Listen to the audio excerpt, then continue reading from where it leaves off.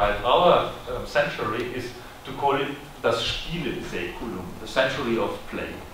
And he observed that people who were religious practitioners all of a sudden started to introduce game mechanics into religious practice. That the composers like Kirnberger, Bach, Mozart, Haydn, they all introduced ludic methods for composition. So there were these famous musical dice games, but also musical card games where you would play a game of cards, and then the music was composed from that. Or another 100 years later, Mark Twain designed a learning game because he found out that his daughter always forgot the dates when the British kings were crowned and died, and so he made this memory builder game where you had to put little sticks into this spatial organization of history. So in my eyes, gamification did not at all start in 1911 when these kind of overhyped definitions of gamification came up and made it very, very popular, and everybody said it will be a big market, but they started much earlier. And what I want to do now is I want to analyze a little bit more carefully what this gamification could be considered to be. I'm working at the gamification lab in the Center for Digital Cultures in Lüneburg, that is a little town in between Hamburg and Berlin. And Paolo is my colleague there, Paolo Rufino. And what we do, we research games and try to find an approach that we call rethinking gamification. This is our team, Niklas Schrape, Sonja Fisek from Poland, who worked with Helen Kennedy in Wales, Fabrizio Potrinieri from Sao Paulo, Paolo, and Lale Torabi, the designer. And what we try to do at the moment is to rethink gamification. And what I want to show you is one example of another approach towards gamification. That's Daphne Dragona, called Counter-Gamification. And you might have heard about this game. It's a game that the Berlin-based autonomous rebels or the anarchists created. It's called Come Over, and it's a game to destroy surveillance cameras in Berlin subways and in Berlin S-Bahn trains. You will see that it clearly follows the how can I start this? This is now. I wanted to show you this movie, but somehow. Is it the one you had earlier? Mm-hmm. Or was it that clip that I did now? Should I just leave the PowerPoint show for a second and just play it this way? So you can see here that Come Over is a game that has a system of rules. It has all ingredients of a gamified systems like points, badges, and it creates the loyalty of the players, increases the loyalty of the players by having them awarded if they destroy cameras. This is our Iron Lady, the German Iron Lady, whom they want to fight against. She says there are things that you should not dispute, you should do them. And that is their way of their kind of motivation. They say, well, we create a game where you have to destroy as many video cameras in subway stations and on subway trains as you can. And this will be a competition. You will be awarded points for each camera that you destroy.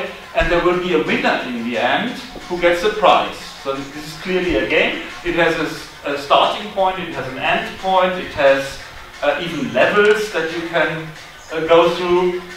You can exchange information with other players about the most effective ways to get these video cameras down, either by sealing them with spray cans or by using direct physical force.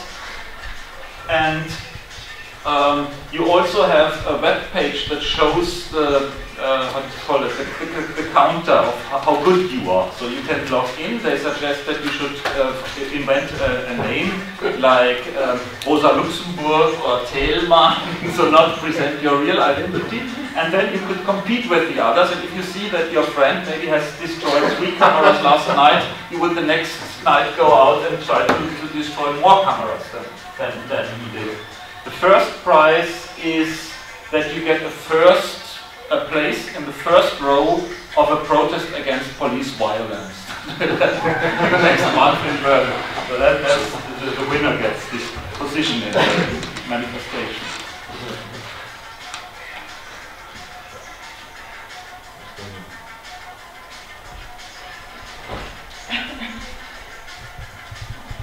How do you verify whether you destroyed a camera? What happens if you... How do you show that you have done it? Is that through video evidence? Yeah, you would have to take a photo from your mobile phone and then have to upload this photo of a destroyed camera. And that's the evidence that you really did it.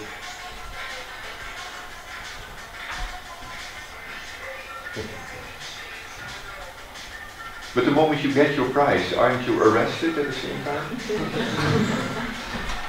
No. Police ready.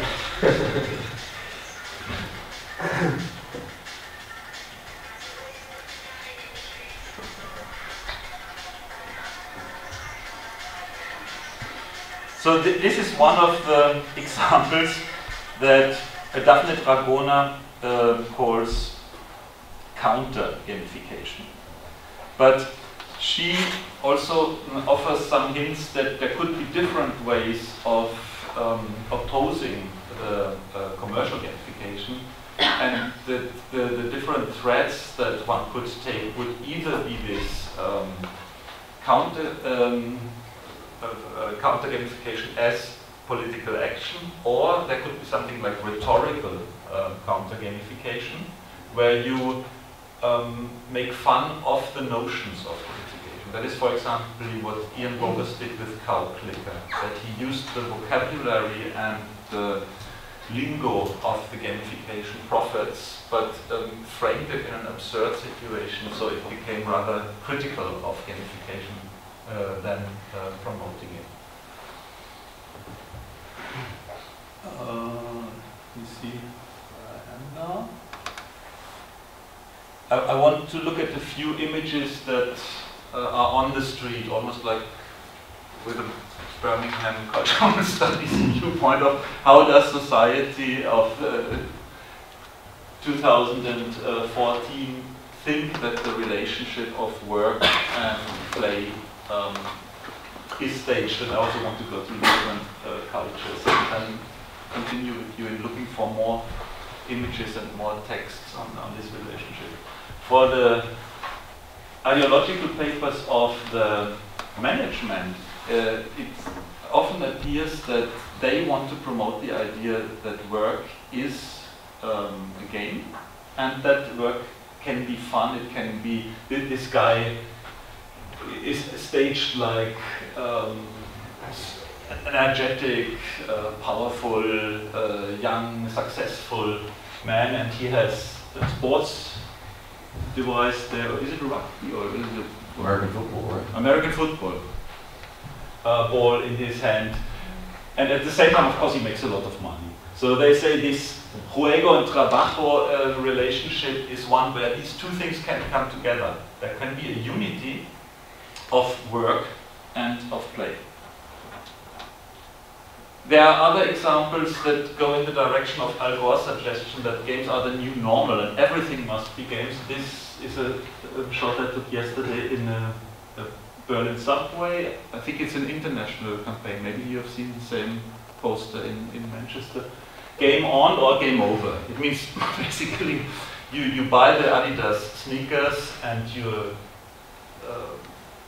young, beautiful, sexy and ludic, or you forget it. You have to go to another planet. And that is what Flavius Krugani calls ludictatura or ludictatorship. But there are also still notions where in daily life culture, people suggest there is a difference of work and of play, and they don't go together. Interestingly, this is from Metabo, from these electric drills. They say, work, don't play. So they create a strict opposition. But what I'm interested in is that these two ideas, trabajo e juego, and the other one, work, don't play, somehow reflect the conflict that the school of Marcel Mauss and Bataille had on one side, and Adorno, Habermas, and Walter Benjamin had on the other side. What Bataille thought, and he was strongly influenced by Marcel Mauss, and Marcel Mauss's book Le Don, the present, from the 1924-25 years, was that Bataille thought that there could be one strong agent that would oppose the capitalist system and the slavery of functionalist logic, and that would be the gift. But the gift was for him not something like something you would exchange with somebody and then get it back, but it was an excessive gift, like the abundance of giving away. And his favorite example was potlatch, where people in certain cultures, they had rituals of giving away that became so excessive that they often ruined themselves or the whole tribe. So they gave and gave and gave and gave and gave and gave and did not expect that anyone would give back. And Bataille says also, if you give something and it's a real don, then you do not expect someone to give it back to you. So it would not be this kind of domesticated form of gifts that we have in our society for Valentine days or other occasions where you expect that somebody gives almost the same thing back. Or one experience that I make is when I go to birthday parties with my son, then people are very, very careful that the birthday gift that I give to the one 5-year-old almost equals in value what they give to my son. They would be completely embarrassed if I would give their son a complete horse or something. But they said, well, it has to be one Lego Ninja, but the next birthday you get back one Lego Ninja, so don't worry. And this is not what Bataille thought a gift is. Bataille would have said that is, again, the curse of the exchange of equal commodities, equally valuable commodities. And for Bataille then this idea arose. Bataille was also very close to the surrealists and personal friend, but also intellectually following their lines, was that he thought if we could establish something like a culture of giving freely without thinking of whether we get something back, we could create a counterbalance to capitalist exchange system. And Bataille was also influenced by Huizinga, and Adorno, on the other hand, took a completely different stance. He said what Huizinga never really understood was that play is not something that is situated extra capitalism, but it is an after image of unfree labor. That is how he coined it. Ein Nachbild unfreier Arbeit. And he arrived at this thought by reading Walter Benjamin. Walter Benjamin wrote an essay about Baudelaire, a book about Baudelaire in 1930, when was it, 33, 34, something like that, in the 30s. And Walter Benjamin observed gamblers and players in Paris and looked at them and went to the casinos, but also to private playrooms, and he found out that the way that gamblers work very much resembles the way that factory workers act in a factory. He says in both cases they are alienated from their from the system that they are involved in, because they cannot make the rules. The rules are imposed upon them. So the factory worker has to follow certain shifts, and he has to produce a number of items. It's the same thing for people who work in the casino. They have to follow the rules, they cannot break the rules.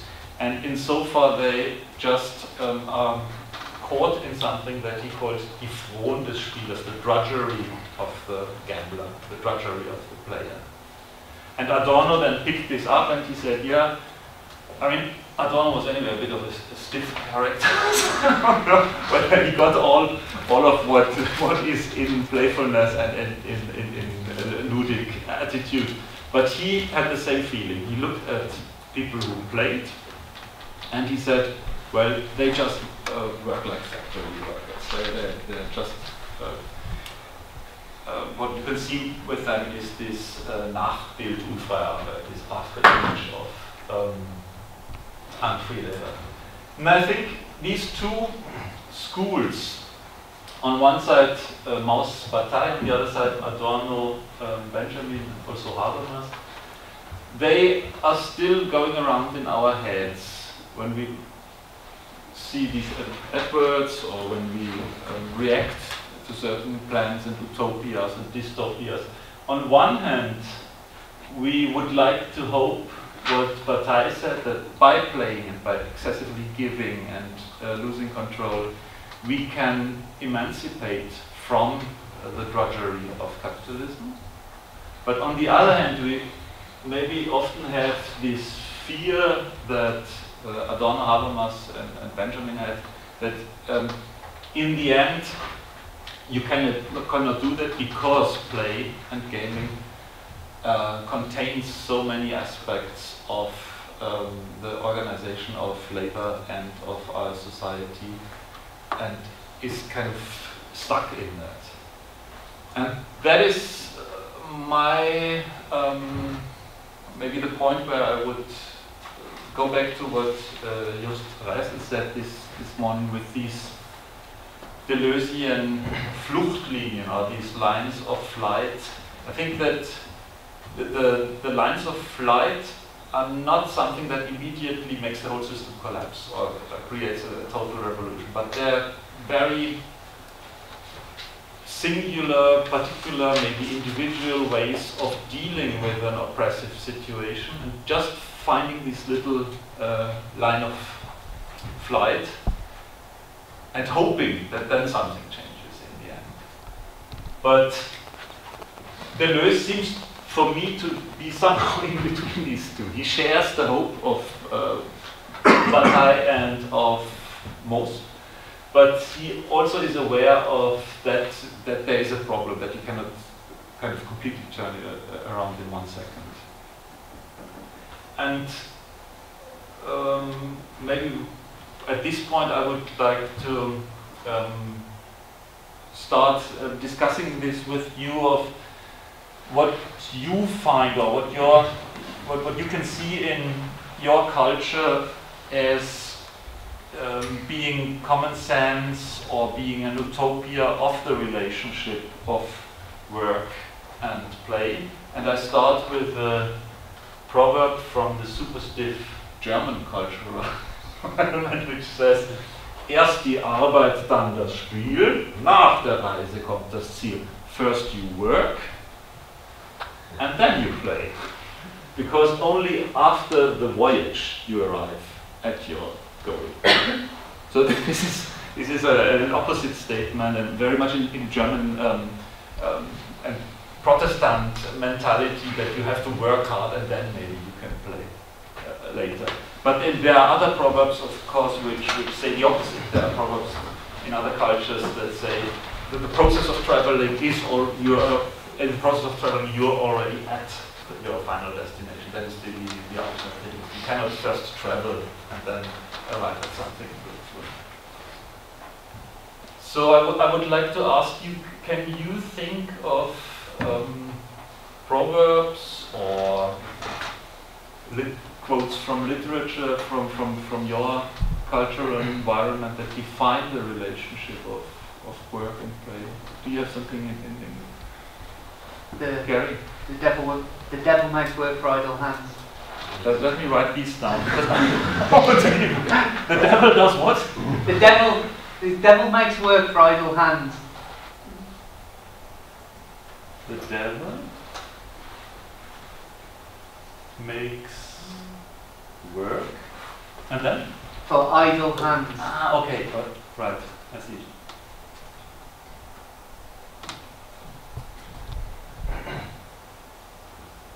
Is there some Chilean? Yeah, Chilean. Chilean, yeah. In Spanish, it's like cuando hueveo, hueveo, cuando trabajo, trabajo. Ah, when you work, you work. But it needs some context, because it's very cryptic. Basically, in Chile, we have one word that can be used to say anything. It's just one word, and it's huevo. And huevo means egg. And it's not a good word because it comes from referring to male genitals. We use it as a verb, so when you use it as a verb, it's hueveo, which means I'm messy. But as a noun, it's like hueva. So we can say anything with just one word. And we have this saying that is basically, cuando hueveo, hueveo, when I mess, I mess. Cuando trabajo, trabajo. When I work, I work. There's actually one in German. Yeah, please.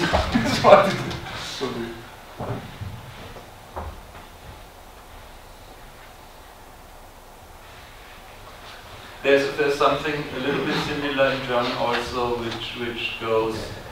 Let me think. Dienst ist Dienst und Schnaps ist Schnaps. So it means when you have to work in an office, you have to work. When you drink, you drink the booze. And this means that you cannot mix up fun and work. They don't go together.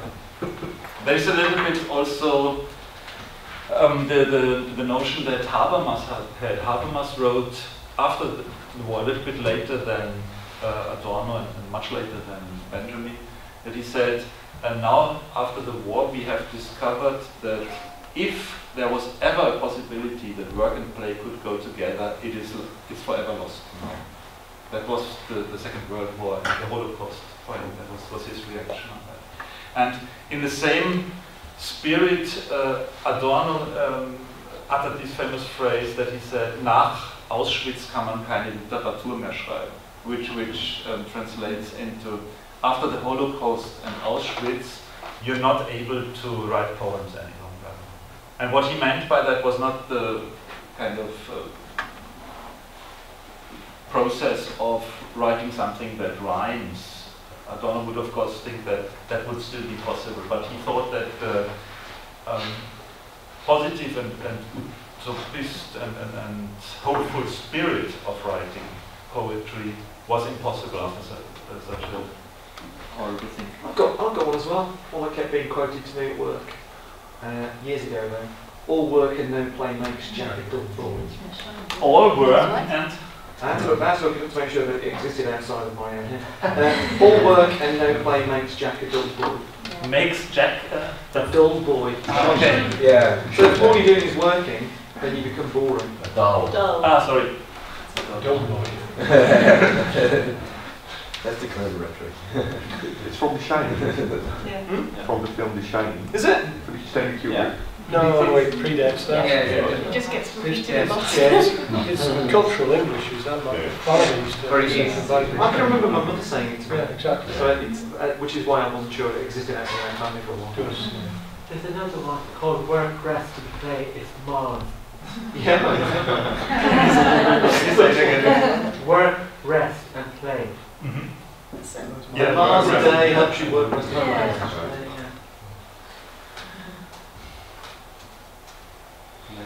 And that is? Work, rest and play. Play meaning, I don't know. Yeah. Activity? Ah, okay. It's an advertising slogan for a chocolate bar called Mauss, which is a miles a day, helps you work, rest and play. Okay. Which is basically code for that's what's in sugar in it. Yeah. In Danish schools we learned that a day is 8 hours work, 8 hours play, and 8 hours rest. That's how it's divided? The day is 18 hours. Work, the work, rest and play is the same. 8 hours.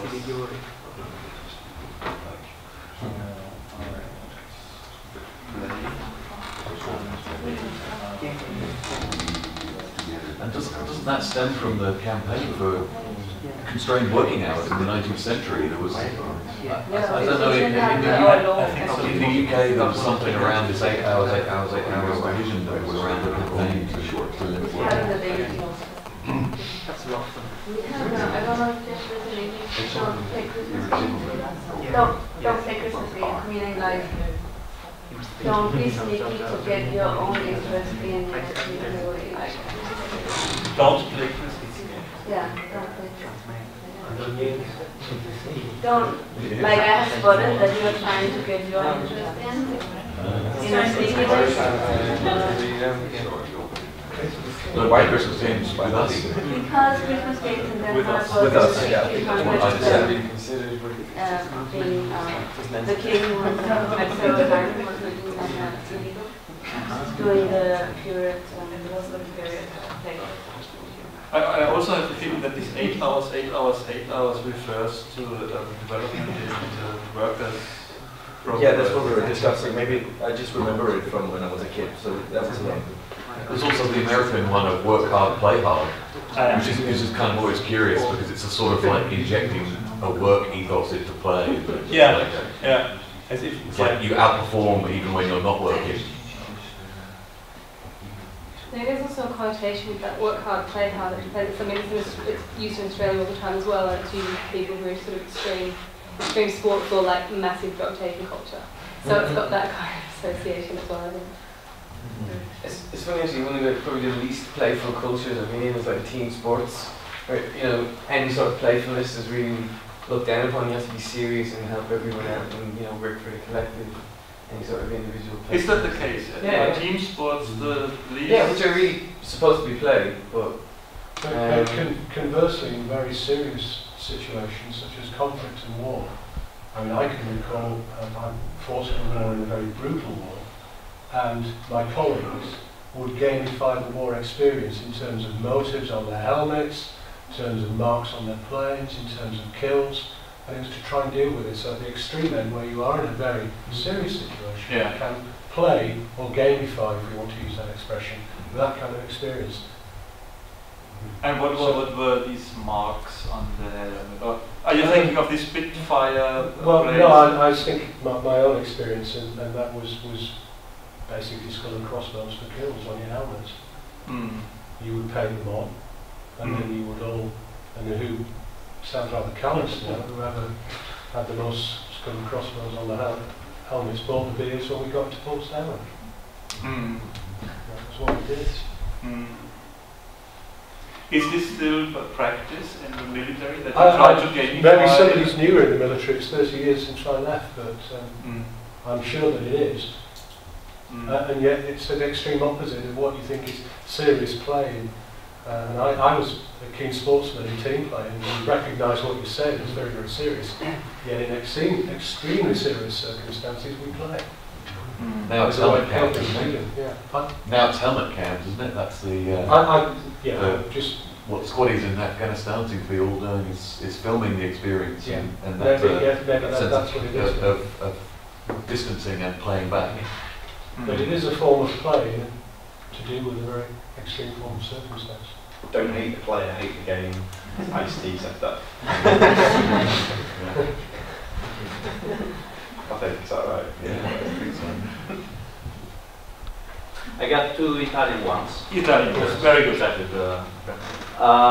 One is Il bel gioco dura poco.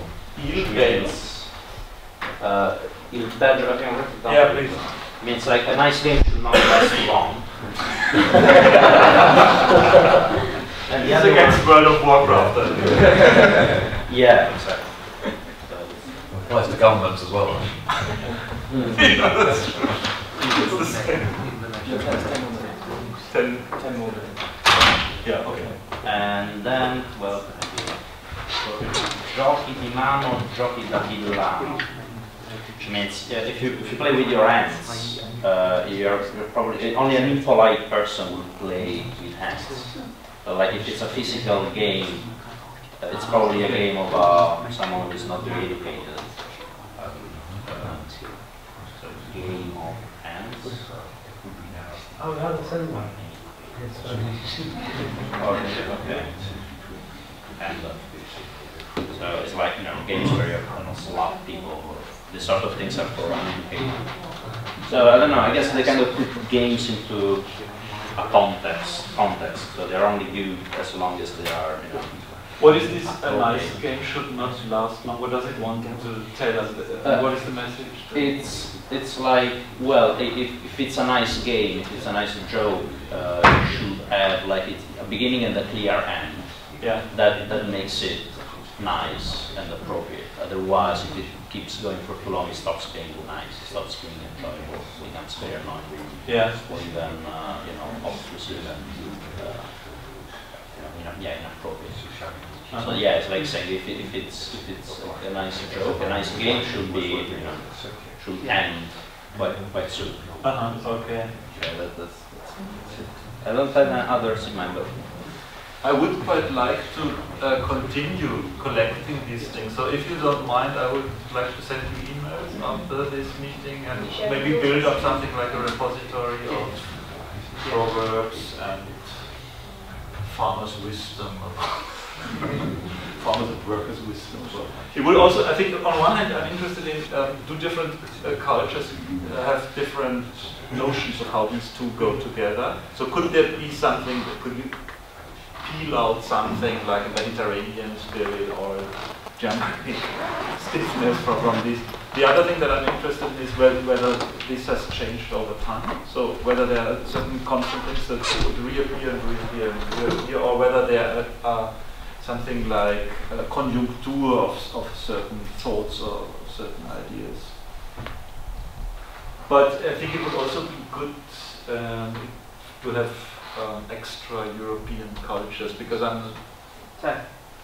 just a comment that this kind of distinction between kind of play and games. I think, you know, there are kind of similarities in the 1970s and 1980s. They developed the kind of area of study of leisure studies, and leisure studies went through a lot of these kind of debates between what is leisure and what is work, and trying to define distinctions between leisure and work. And actually the title I gave you, The Devil Makes Work, is actually a title of a leisure studies book, taking kind of neo-Marxist approach to leisure, making the same kind of argument. Developed very much at Birmingham School, The Devil Makes Work book, making that kind of argument, the kind of same kind of Marxist arguments, but taking a more kind of general view of kind of what is leisure as opposed to kind of play. But I see a lot of kind of similarities in early leisure studies. Do you remember the title of the book that you've... It is called The Devil Makes... it is called like this. Yeah, The Devil Makes Play. Okay. Yeah. Are there other comments or questions? Oh, The Devil Makes Work. I want to go back to your theory, because I'm very interested in these thinkers. I do wonder to what extent they're as opposed as you seem to be presenting them as. I don't know if you've read anything that Alan Badiou's been saying about Adorno particularly. But Badiou has a very interesting opinion of Adorno, and particularly with regard to Adorno's focus on the negative and the critical. Yeah. And I think there is this emphasis on stuff which isn't there. Yeah. And that's in Bataille too.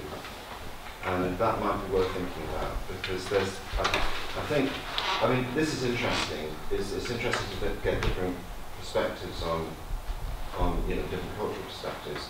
But it strikes me that there's going to be some phenomenological ground that's common, not just concerning play, but also work.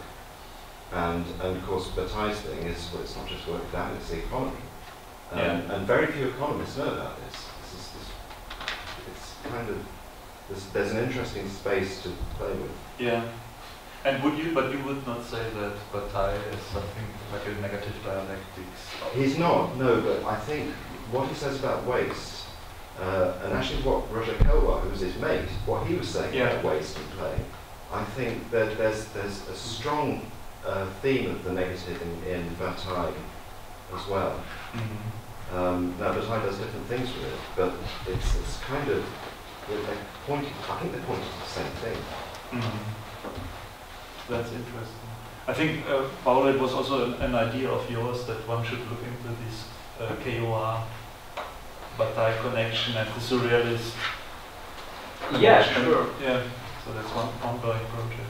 Yeah, definitely. I mean, I guess it's like it's a topic of rationalization, right? So it's the idea of games to be a perfectly rational system. We kind of look at games as rational systems, most particularly video games. But then particularly also the counter-gamification idea by Daphne Dragona is kind of trying to also look at ways outside of this kind of narrative of rationalism and trying to get back to an idea of games as pure enjoyment and yeah, I think it could be our discourse which is the problem here. It's not the phenomena, it's the discourse. It's what the tools that we've got for talking about.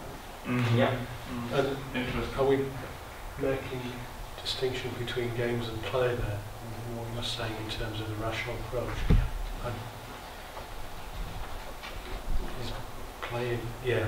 So there's distinctions between play and games that I think games are rationalist. I don't think play necessarily is. Yeah. We had a discussion with some 10 Brazilian artists with us recently, and one of the questions was what's the difference between playing and games. And I think the closest we got that nobody agreed with, but that was a question is do games have a win state? Do games have a lose-fail win situation, whereas play can be something that's open-ended? That was the closest we got. Well, yeah, as a whole. So play is more of a behaviour, whereas game is more of a kind of construct. I think it's really And I think for Adorno, you can rip that apart, but it's just an interesting. Adorno would not have split these things up because in German you say Spiel for both play and game. So for him it was very much when he was thinking in German. But Calwar would. Yeah, Calwar make a clear distinction. Yeah, what I think is interesting, is apart from this book about games, which is actually where he kind of revisits some of his earlier, I think the young Kellois was much more interesting. That's where he takes this idea of evolution and mimicry and mimetism as purely rational behaviors, and he shows how these are actually often even suicidal behaviors. They're absolutely, the idea of rationalism is actually kind of given by this sort of act of interpretation, which is mostly a human interpretation. So that Kellois was actually very interesting because he was countering this idea of living beings as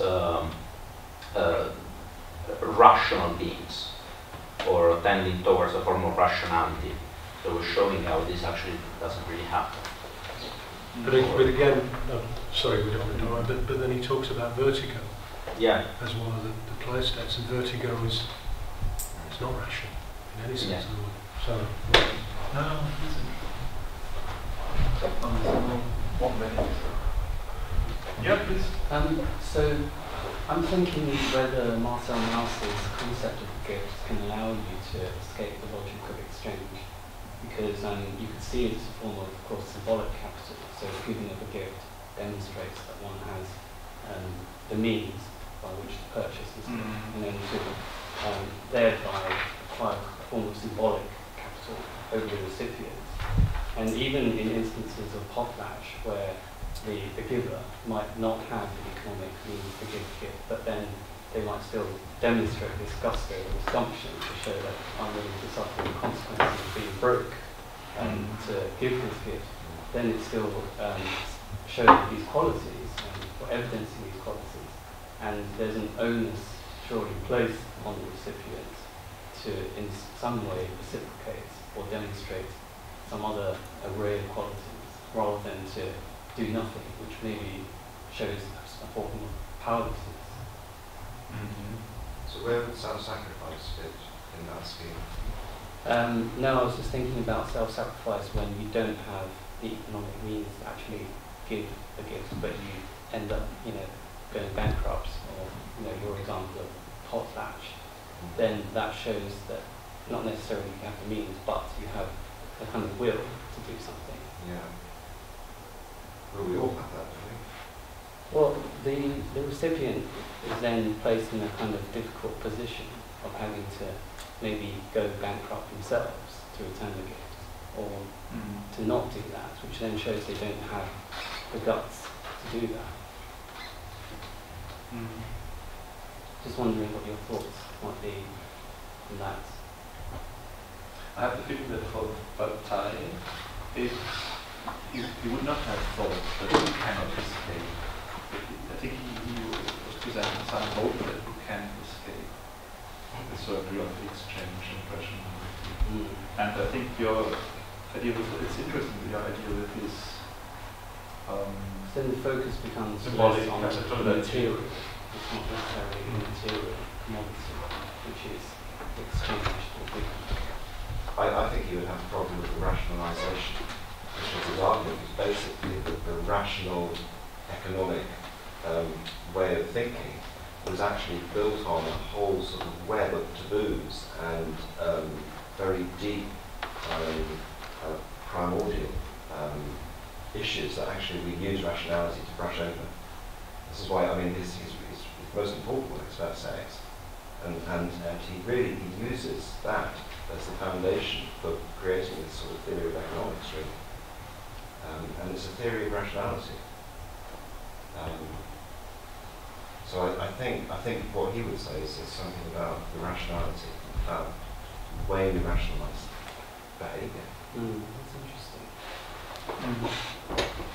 Okay, I think this is a kind of difficult time. We have to call it a quick it's lunch, and I'm hungry. So I'd just like to thank Mathias for a fascinating speaking.